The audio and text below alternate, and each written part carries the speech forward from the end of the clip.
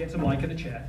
We do. I know. Hello. It's very organised. It's like they've done this before. Seriously. I know. So, I was telling the audience before, I saw Bagman in 2014, and was one of those films where I'm like, I really want this to be a feature. So what's the story about? We did too.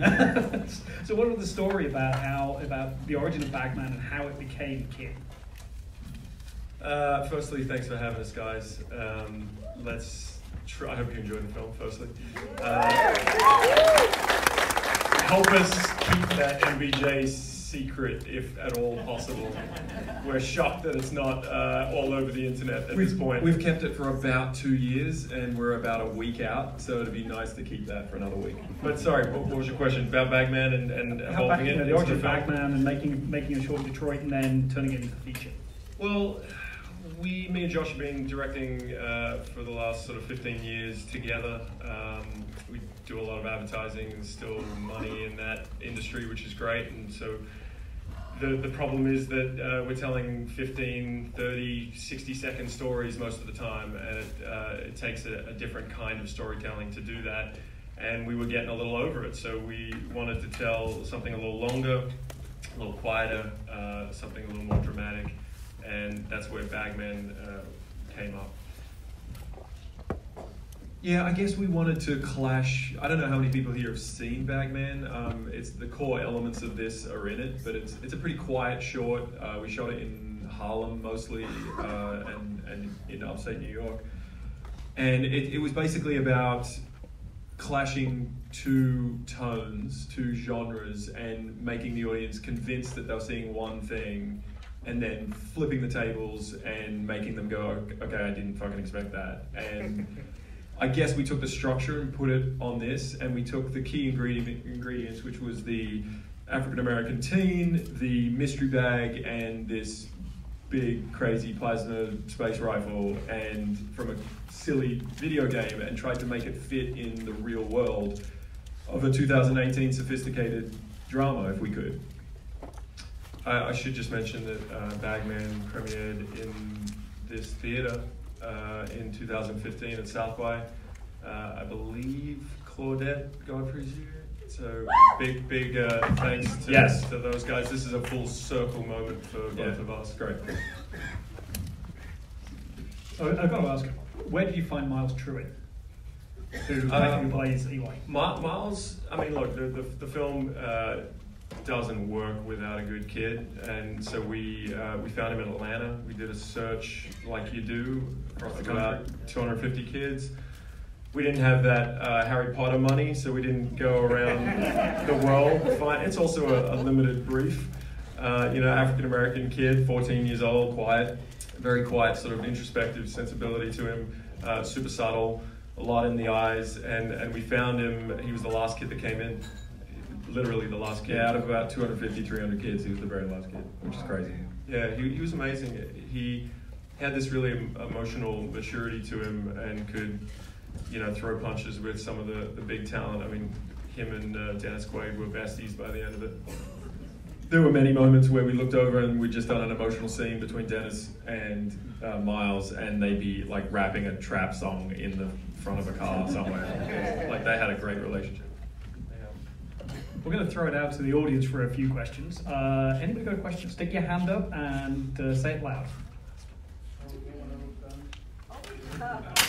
There's about 4 of those guns that exist. We built like rubber ones, we built ones we could throw around, we built 2 that lit up and fully extended and the whole deal, and you're not getting any of them. Have there been any conversations about making like versions of that gun? What, like a Nerf endorsement or something? No, there hasn't been, but I know there should be. There should be. Someone's keeping them under lock and key, and I think their name's Lion King. Yeah. I want in my mind we're gonna do like that costume and prop kind of thing in a glass case somewhere at a theater. That'd be fun. I'm looking forward to Halloween. I want to see who rocks up with cardboard versions of that plasma. Another question for the audience. Okay, waving hand right there. Yeah, yell them out. So, do you think Myles getting in trouble at school was he the bully or the bully? Yeah, that's a great question. No one's asked that before. Dan, I want to hear your answer, man. There's a kid that you guys cast who was walking out of the principal's office. Yeah, dyed hair and much bigger. Yeah. It wasn't very. And good. he was taller and he was more built than Myles was. So when I showed up on set the day of, I just figured that the big kid had been the aggressor. Yeah, we kind of imagined that someone was giving him shit for his mum dying and being adopted, probably something along those lines. And he started to go down the path of his older brother, someone that he'd heard a lot about. His dad obviously has a lot of resentment for him. And I think the Dennis Quaid character, Hal, he was probably his biggest fear was Eli turning out like Jimmy. Yep. And talking about casting, James Franco, bringing all his Franco-ness. Yep. Full alien. He went full Franco on this. Oh, one, he right? did. Never go full Franco. It's a very fine line that he dances in this thing that has comedy on one side, emotion in the middle, and scary, fucked up darkness on the other side. And depending on who you are, a lot of people think he's really intimidating and scary in this thing, and I think he dances between those three things really carefully. And in the funeral scene with his brother, I mean, this movie's about family, and even if you're the bad guy and you think you're in your own movie, you're in a revenge movie because some dick called Jimmy killed your brother. And I think he's got a level of emotion in that scene that really hits me every time I see it. And he's also really fucked up in the pissing in the gas station scene, and he's has funny moments as well. So it's an interesting movie to watch with an audience because half don't know whether to giggle and half don't know whether to pull back in their seat a little bit. And it is an interesting tone, just because he is so charismatic and scary. How do you write for him, or is there a point that you go, okay, I've written this, and who can possibly play like the gas station scene? It's a good point. James Franco. It's a good point. I mean, talk to about it, but we struggled with casting on that a little bit because we were like, there's a lot of things we got to hit here. While we were writing, I remember just kind of going, this is going to be the brother's problem and not mine. It was just kind of like, we wrote a character that was just so weird and I remember trying to write him light just because I figured there was going to be room for interpretation once you guys figured out who was cast. So I remember just kind of writing him as scary as possible and sometimes a little bit funny, but I never had a picture in my head for cadence or wardrobe. And then I remember you guys were already up in Canada getting ready to shoot the thing, and you sent me pictures of Franco in costume, and he had a mullet, and he was wearing penny loafers, and I was like, Jesus Christ. Yeah, Cosby sweater on. It's a really bizarre, but then, we photoshopped a haircut from an English football player and put it on Franco and sent it to him, and he was like, I'm down, whatever you want to do to me, man. The thing about James is that he's very willing to be a puppet for directors. He's just he rocks up and he's like, whatever you guys want to do, man, I'm down. I like the script. And we showed him the picture of the Photoshop thing. He was like, God damn, all right, yeah, let's do it. And we had 1 hour. He's just a very busy guy, so he rocked up. We had 1 hour to go through tattoos, haircut, wardrobe for the entire movie that we'd already pre-selected and tried him on him and had to get his opinion, and then go, all right, let's get in front of camera and shoot the first scene. 1 hour. It was aggressive. Yeah, he's a machine. But he was cool with it all, and if he had kicked his heels in for a single thing, we wouldn't have made it. But he was great. Okay, another question for the audience. I saw a hand go up right in the middle there. The Bagman works on its own, and then you decide to make it a full length, but then by the end, we're set up for multiple movies potentially. What point did it turn to that? And maybe related, is Michael B. Jordan's involvement related to that? It's a good question. I can't remember, man. It was so long ago. I don't know if we're short-sighted or not, but we kind of concentrate on what we're doing instead of thinking too far ahead. And Bagman at the time was a self-contained story. It was a short film. We just wanted to do a 15-minute short. We lived in New York at the time. We actually, funny enough, we don't talk about this very often, but we wrote it originally about a kid in the Congo that had telekinetic powers, and it became this an English doctor doing measles inoculations, and he ended up on a road trip, like a runaway. So it was a chase film in the Congo. And shocker, no one wanted to make that movie. Well, it was a challenging movie to get financed. And so someone said, Guillermo del Toro's producer actually said, have you thought about doing a short based on it? And we went and budgeted out in Nigeria and South Africa, and it was far too expensive.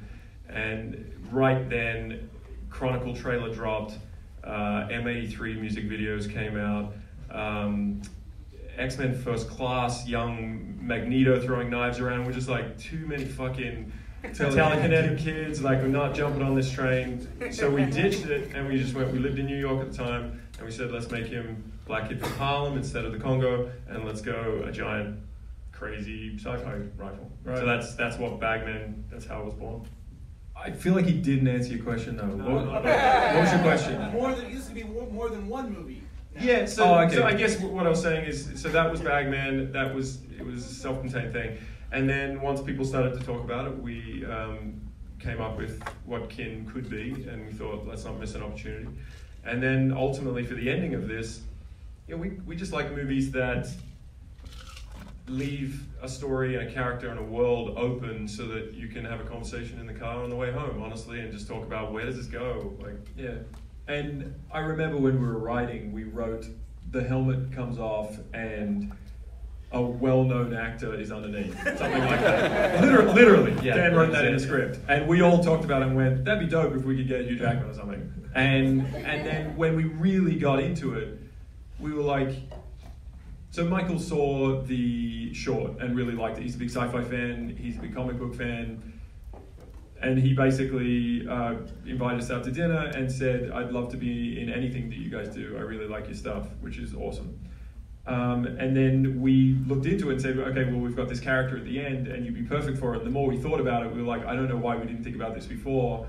You're going to have a 14-year-old black kid looking up at someone who's 14 years his senior and looking into the eyes of someone that is super powerful. And that means a lot on a big screen. And so we lent into Michael B. Jordan and asked him, and he said, yeah, man, just tell me when. So it was great. Okay, next question. Red shirt midway up on the end there. Hey, so I have a question. How is Hopefully. the design process? How is the design process for the gun and then the helmets to not look like anything else? Because it definitely looked really good. That's a great question. You felt it was original? Yes. Oh, that's a great question. If you said the opposite, I'd be like, next. Well, obviously the short set up what the look of the weapon was. We wanted to create something that in stages you explore and you find out what it is, and you. It's a box. It was a metal box, and it's you got no open it. muzzle. It's just like a metal box, And then it has you have to explore. multiple modes and all of that kind of thing. So we wanted something that could sort of, throughout the film, you learn. And when you pick it up, you don't even know how to hold it. You don't know which is the front, which is the back, that kind of thing. So that was the weapon. We worked with a team called Super Vixen in Sydney, Australia. We actually worked with them when we were back in post in a prior life. And we asked the guys if they wanted to be involved, and they said, yeah, hell yeah, giant sci-fi gun for a movie, that sounds amazing. And so we designed the thing for the short, and then it's not often that you get a chance to have a second go at something, and it was really interesting to kind of go back and go, all right guys, we're doing this in a Hollywood movie, do we want to use exactly the same thing, or do we want to sexy it up and do something a little different? And we pretty much kept it the same, except it changed a couple lines here and there. Improved it a little bit. I feel like we made it a little bit more of a perfect geometric shape as opposed to an odd sort of back. There was a few awkward parts about it which we changed, but generally it's the same shape, same weapon. And then the helmets, a brilliant conceptual designer, works a lot in video games. Help me with his last name, man. His name's Navan. You can look him up. It's a hard name, guys. He's from Montreal. He's brilliant, and he sent us a whole bunch of different helmet designs, and a lot of them felt very G.I. Joe-ish and very, a lot of things we'd seen Transformers and just like really bitty for no reason. And we wanted something that felt like if they were flying past you at 100 miles an hour on the freeway, you just go, that's a cool motorcycle helmet, you know? Yeah, but also it had like an extended forehead and extended chin, so it kind of, you could look at it and go, oh, maybe they're alien underneath it. And we wanted to have that question mark where you're like, I don't really know. And technically, they're bad guys for the whole movie. They're coming after him, and you don't expect that it's Michael B. Jordan underneath. Okay, and I have to, we were actually kind of nerding out about this. I'm a huge post-rock fan, and a vital part of this score and why this film is so unique in a lot of ways is getting Mogwai to do the score rather than going with like, well, yes. Did that play? Half, quarter of the audience. Mogwai fans, yes. Rather than going like the standard, orchestral, standard rock. So that was a very really sets a tone. How do you get Mogwai? Well, that was a very specific decision at the very beginning. We just wanted to get as many things involved in this movie that we would be fans of if we were watching this film that we weren't involved in. And that's artwork, and that's the composers. It's so many different things involved with the film. We're trying to get sophisticated stuff out there into the marketplace that feels different. And so we could have gone with a normal composer, but I feel like it all ends up sounding the same in a lot of ways, unless you do something really different. And we really loved what M83 did with Oblivion, or Chemical Brothers did with Hana and things like that. And just being able to give a band the opportunity to score an entire film and have a life outside the film as a soundtrack. It's super selfish. We just wanted a vinyl from Mogwai, and halfway through they were like, you guys know we're going to make a full studio album of this, right? We're going to extend your cues from the film from 30 seconds to 7 minutes. We're going to make full-length tracks, and then we're probably going to tour it. And we're like, oh my God. This is a dream come true. Yeah, so we basically had a playlist that went for about 13 hours that represented Bagman. And then when we started transitioning over and Dan came in, we just kept it going, and we passed that over really quickly. Yeah, they said, listen to it. It's 18 hours long. And so there was just music to write to, but also just things that had the feeling. And there was a little bit of hip hop in there, a little bit of folk, a lot of score, a little bit of post rock. And Mogwai was in it like 40 times. And so we were just like, why don't we ask Mogwai? Like, this just makes a lot of sense. They're one of our favorite bands. One of the lessons we learned on this film is just ask. Honestly, like if you're working on cool shit, people want to work on cool shit. Yeah. Just ask, and a lot of the time we got a yes. So we were very lucky that we're at WME, they're at WME, and it was a very easy ask at the end of the day. And we sent it out to them. We sent them Dan's script, and suddenly we're on a phone call with the band members from Mogwai, and they're telling us how much they're getting sent material all the time, big movies, and they turned it all down. They've only done documentary and TV work in France. It's pretty obscure stuff. And then here we are with our, I know. And then we're here with our, kind of indie, kind of Hollywood big movie, and we're like, sent them the script, and they said, look, we really emotionally connected with it, and we'd love to do your first movie. And we just went, fuck me, Mogwai. Yeah, that's very us. Well, I think that's all the time we got for the Q&A, because I think you guys have got some posters. Okay, guys, we got a rad poster that if you guys want to stick around and take it without the signatures, take it with the signatures, I don't care, but the poster's dope, so you should come out. Again, what Josh was saying, one of our favorite artists in the world is Ken Taylor from Australia. He works a lot on Mondo stuff, as you know, and he did a dope Ken poster, so you can have one.